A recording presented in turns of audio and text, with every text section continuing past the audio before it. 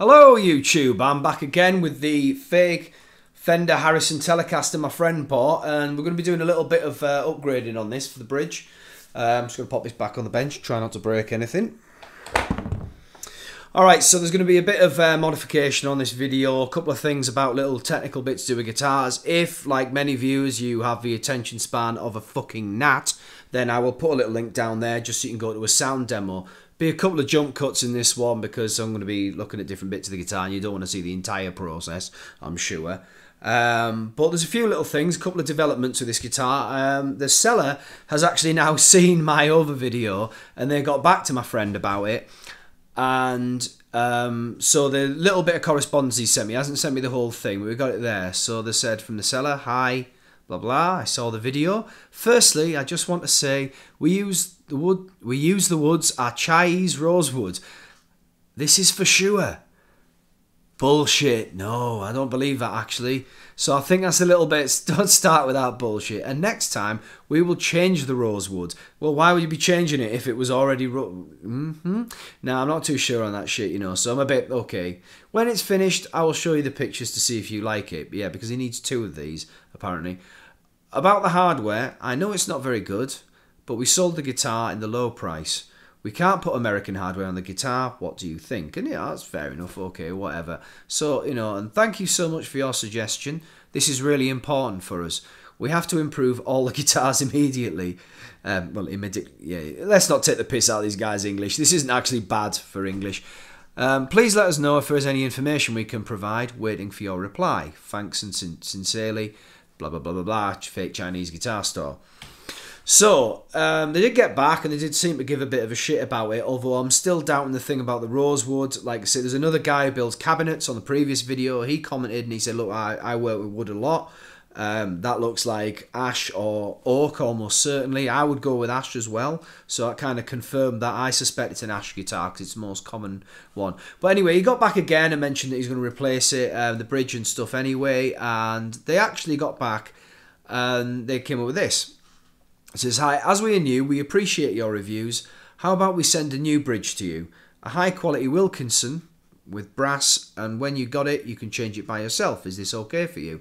To be honest, like, I'll have to give him a little bit of credit there. I think the rosewood thing's bullshit, but I do think the it's nice of them in a way to kind of actually give enough of a shit to go, well, we'll send you a new bridge with some saddles.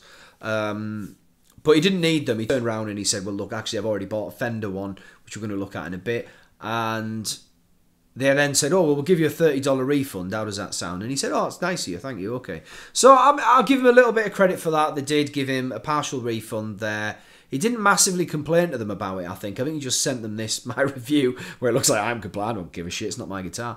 But, you know, so at least they do have some commitment. I think it would be so much better if they just made, you know, took these Fender logos and shit off and just made reasonably solid guitars. And, you know, surely it's no way to do business. But, you know, whatever.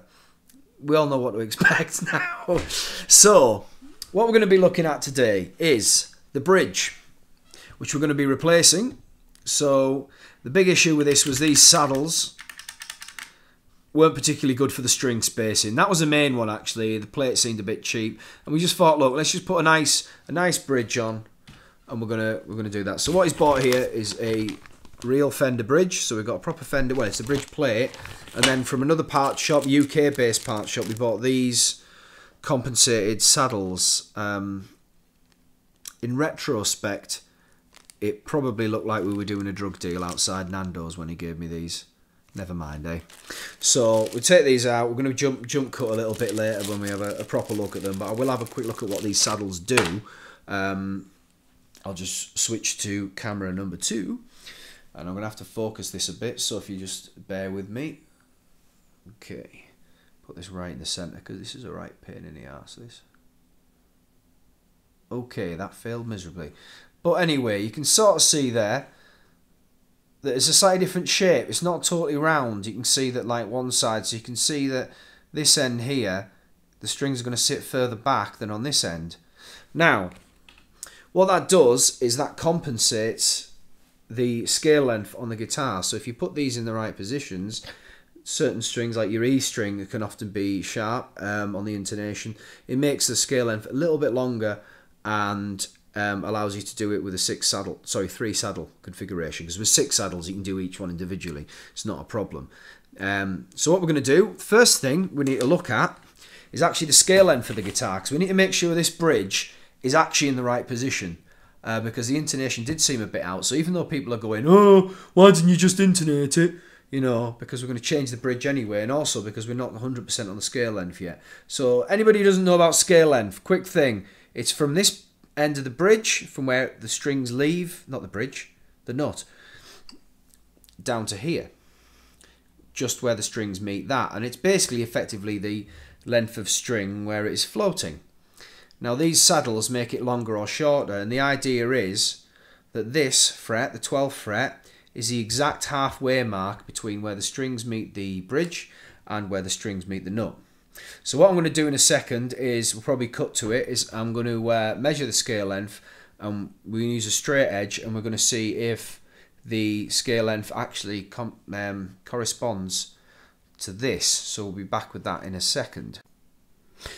Okay, so measuring the scale length for the guitar, I'll make this really quick. Your best tool for this is a nice long 1 meter or whatever straight edge, which we've got, and you kind of want to lay it like centered across this, all the way centered to here. So okay, what you want to measure first is the distance. Make sure it's nice and straight from the nut to the 12th fret, and in this case it is bang on 12.75 inches. We're not doing this in millimeters this time, because I know a lot of American people tend to use inches for scale length a lot of the time. So we'll go with the imperial measurements. So 12.75.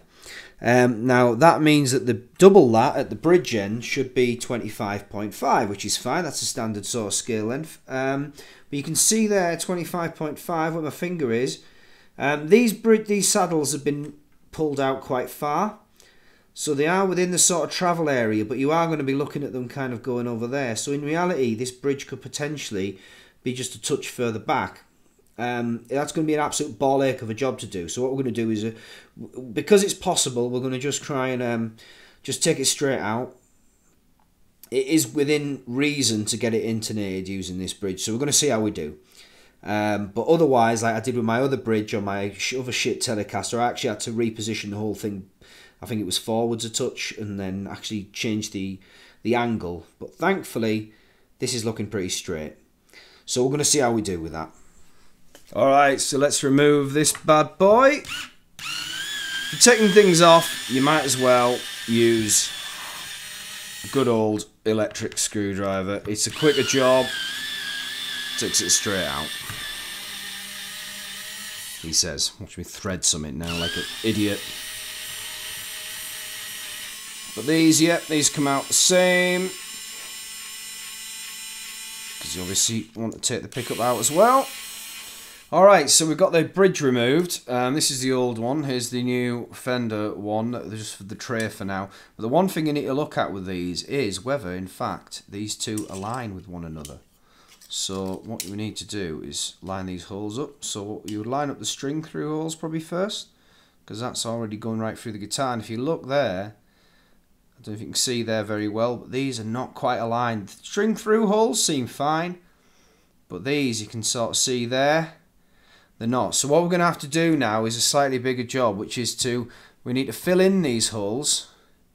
Then we need to mark out where this bridge needs to go exactly. We need to get it just secured in place, and then we need to re-drill those holes so that they're more secure in the correct position.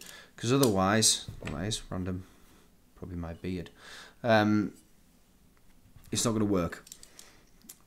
So that's going to be a ball ache. Right, so one thing you need to do to plug these holes in, you need a little bit. I've got some bits of maple here that I had left over from my other project, which was a Jazzmaster thing, but I had some spare bits of like little strips of maple wood. Now, normally for scratch plates, some shit, you can just use a match. I think I've got like a giant match here, and you can just sort of like stab that shit in and just probably even just snap it off, but or just, well, kind of use some wire clippers, maybe file it a tiny bit, and like that's fine, it'll hold in because it's just a fucking scratch plate. But this is a bridge, so at least any kind of thing that's fundamentally mechanical e-guitar, right, try and use a bit of hardwood because it'll hold in much better. You don't want your bridge springing off mid fucking gig. So what we use with maple. Now it was square before, so I've sanded it down a bit with this thing just to make like a little block. And now it just goes in and you can just ram it in there, and then you can cut it off and, you know, very carefully if you need to sort of file it so it's flat. But another thing you can do, generally you just super glue that shit in. You can use a little resin if you want, but I find super glue, gel one tends to be best, just works. Don't overuse the glue, obviously. One thing you can get though, I'll try and get a little bit here, is you get a lot of sawdust. It can be good to just kind of like drop a bit of it in there. Kind of just fill the hole in a bit, and then once you do drop the glue in, that tends to meld with it a little bit,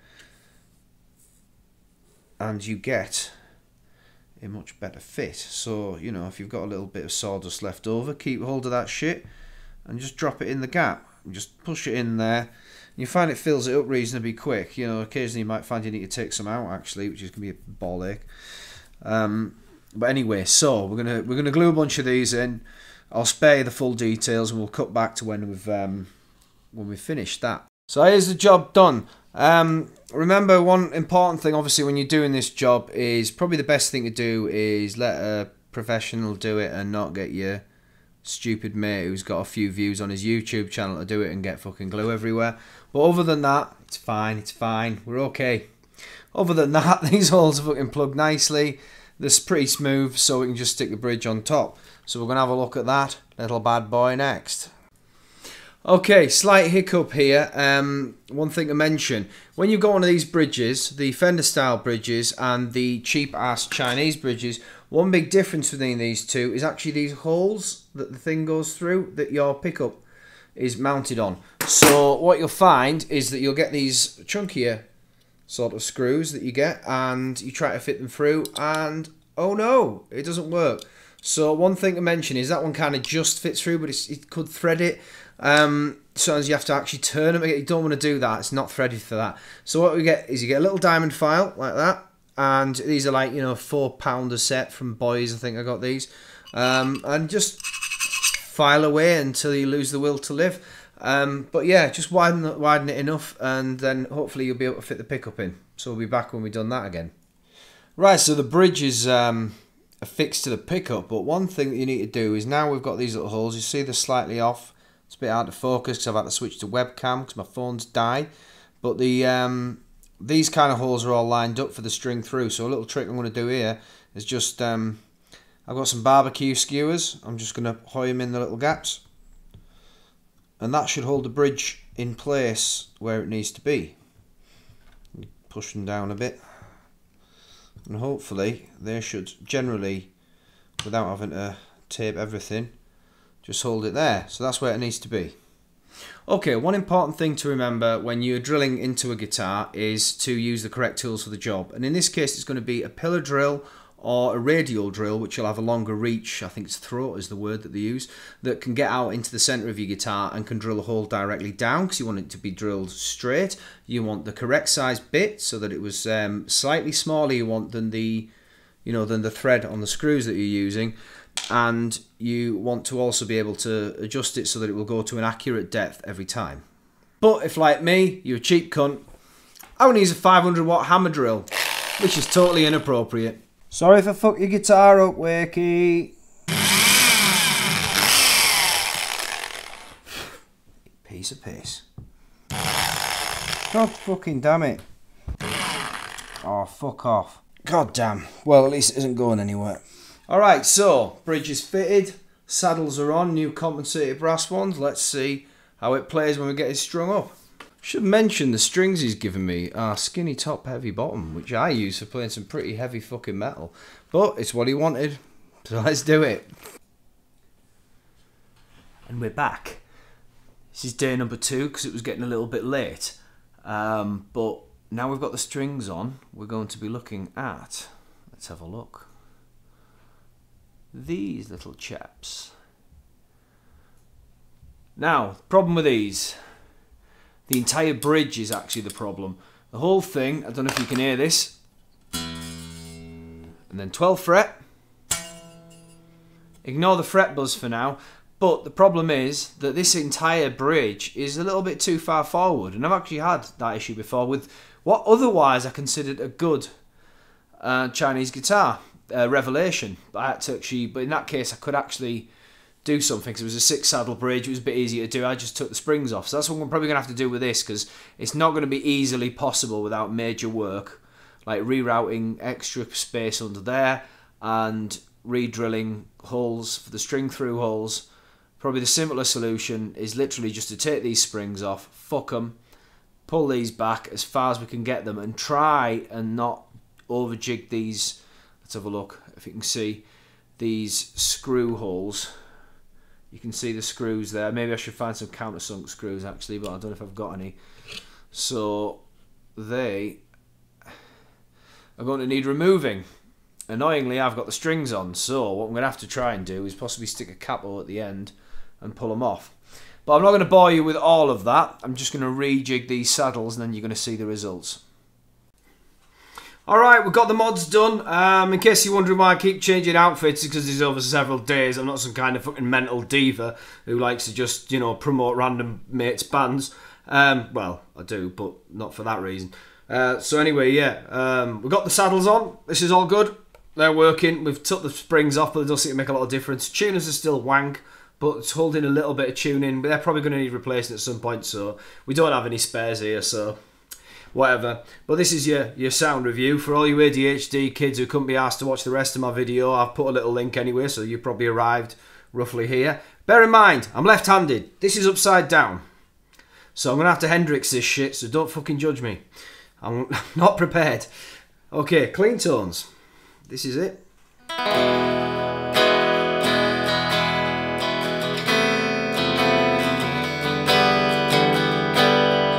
This is a bridge pickup, tone up.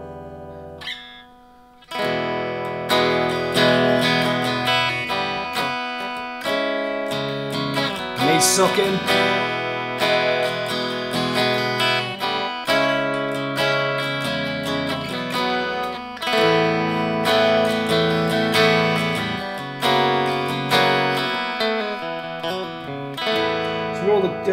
I like it with the tone rolled off a bit.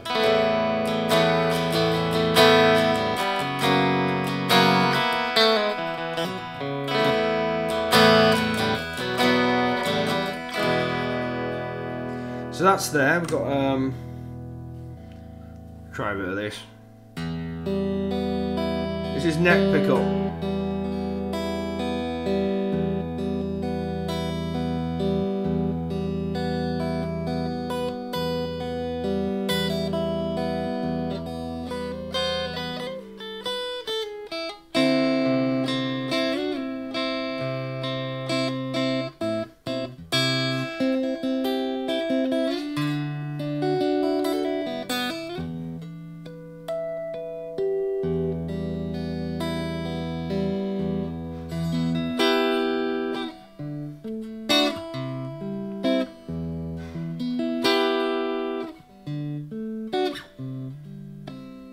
Anyway, yeah, pretty bad at that. So anyway, that's that. I'll try a little bit of lead. This is like distorted tones.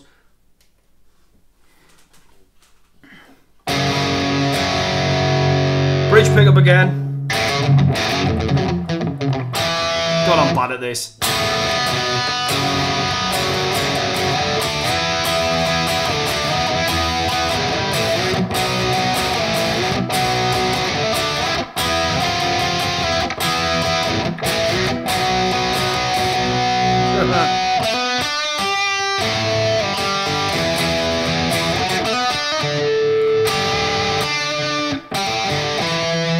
So yeah, upside down, fuck off. Anyway, yeah, rhythm pickup. Try a bit more metallic, right?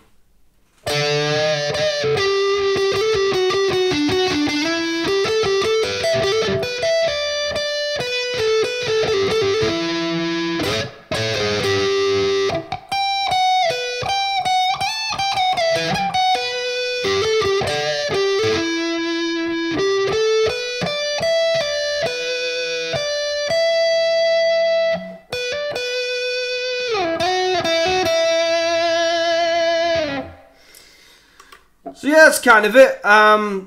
It's all right. It's sounding a bit better now. I think the strings have settled in a bit. I still think the tuners probably need replacing. So I mean, in conclusion, I'd say, you know, like, you end up probably paying about 300 quid after you've modded a guitar like this into something playable.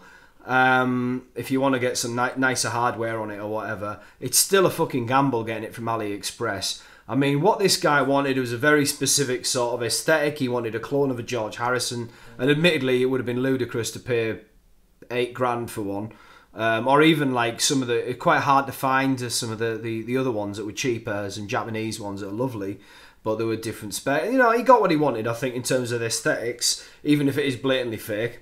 But yeah, like I say, it's a pretty average guitar. It does the job. It's not worth getting Fender on the headstock. We're not going to go over that again. I don't endorse it anymore. Like, I got it and regretted it. I'm probably going to take mine off. So after we've had enough fucking discussions about that. But yeah, other than that, I mean, like I say, if you're going to get one of these things, try and find something that's from a reputable manufacturer that you already want. I mean, in my case, it's harder because I'm left-handed, so that was part of my reasoning for taking a massive risk on AliExpress. But anyway, George Harrison, fake telly, make of it what you will. Next week, it'll be a bit more of a lo-fi video because I'm going around the guy's house over up in where I'm from, and we're going to have a look at his fake Les Paul. So that's going to be the big one. We're going to see how that looks. And stay tuned. I'd like to hear your comments on things like that if you stop being a dickhead about them. And yeah, see you soon.